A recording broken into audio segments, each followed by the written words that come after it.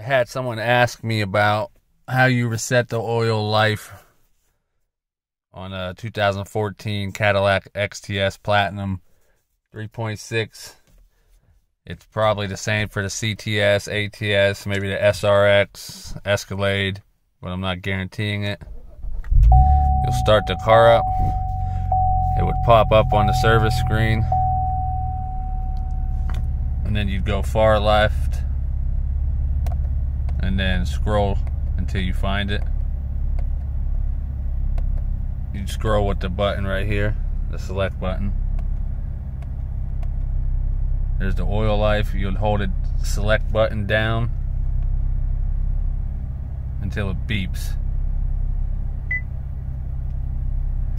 Then you'd shut your car off, start it back up, and see if the light came on. And that's it. I'll be making more videos. If you want to see a how-to video, just let me know what you want me to do, and if I need to replace it soon, I'll make a video. Thank you.